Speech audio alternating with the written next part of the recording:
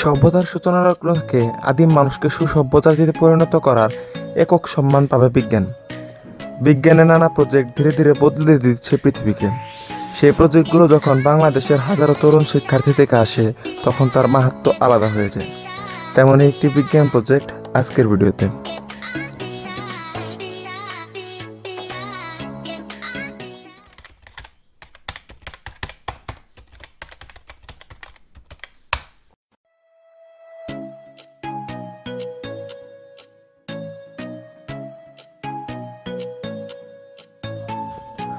আজকে যে বিজ্ঞান প্রজেক্টটি আলোচনা করতে যাচ্ছি তার নাম smart and digital city powered by renewable energy.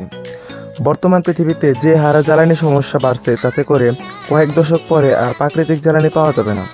ভবিষ্যতের সেই দিনগুলোর কথা চিন্তা করেই আধুনিক এই স্বয়ংসম্পূর্ণ নগরটির মডেল প্রস্তুত করা হয়েছে।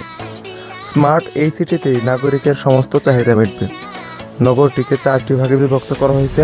সেগুলো হচ্ছে যথাক্রমে আবাসিক এলাকা, প্রাতিষ্ঠানিক এলাকা, শক্তি উৎপাদন এলাকা এবং আবাদি এলাকা।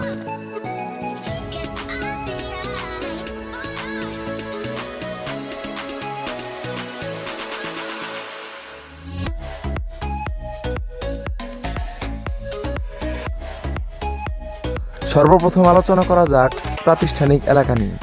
এলাকার সব প্রাতিষ্ঠানিক অবস্থান করবে এখানে। প্রাইমারি স্কুল থেকে হাই স্কুল, কলেজ, বিশ্ববিদ্যালয়, শপিং সেন্টার, বাজার, থানা ইত্যাদি সবকিছু এই এলাকায় থাকবে।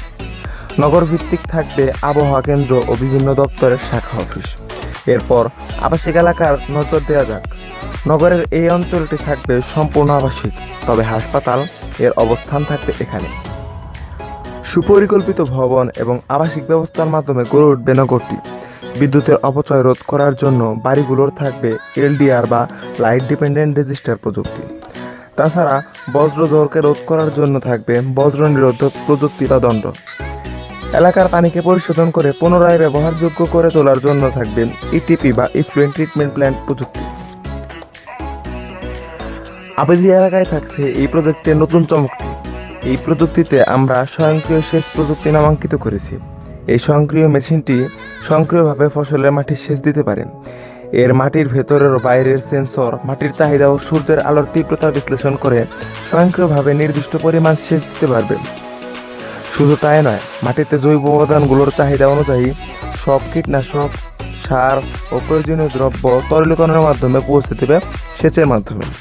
ফলে ফসল চাষের সকল বিড়ম্বনা কাটানো যাবে।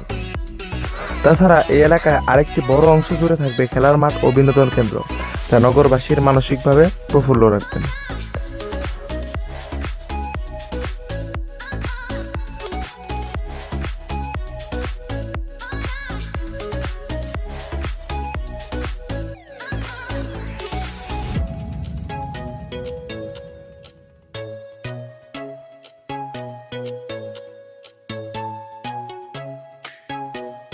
এলাকার একটি স্বয়ংক্রিয় মূল পানি সংরক্ষণ কেন্দ্র থাকবে, যা প্রয়োজন মতো স্বয়ংক্রিয়ভাবে বন্ধ এবং চালু হতে পারবে। অর্থাৎ যখন পানি পূর্ণ হয়ে যাবে তখন আপনা আপনি সেটি বন্ধ হয়ে যাবে এবং যখন পানি কমে যাবে তখন আপনা আপনি সেটি চালু হতে পারবে।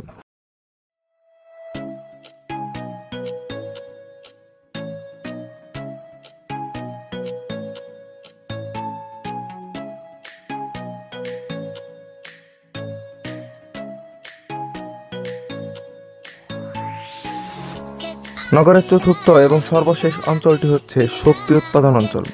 এই এলাকাটি রেস্ট্রিক্টেড এরিয়া, যা জনসাধারণের জন্য প্রবেশ নিষেধ। এখানে নানা মাধ্যমে নগরের জনগণের ব্যবহারের জন্য বিদ্যুৎ ও গ্যাস উৎপাদন করা হয়। বিদ্যুৎ উৎপাদনে সব নবায়নযোগ্য শক্তি ব্যবহার করা হয়। সোলার প্যানেল ব্যবহার করে সৌর বিদ্যুৎ উৎপন্ন করা হয়। উইন্ডমিলের সাহায্যে বায়ুবিদ্যুৎ উৎপন্ন করা হয়। তাছাড়া দেশের কেন্দ্রীয় বিদ্যুৎ উৎপাদন কেন্দ্র তো রয়েছে। গ্যাস উৎপন্ন করা হয় এলাকার মানুষের ব্যবহৃত বর্জ্য পদার্থ দিয়ে বায়োগ্যাস প্রযুক্তির মাধ্যমে।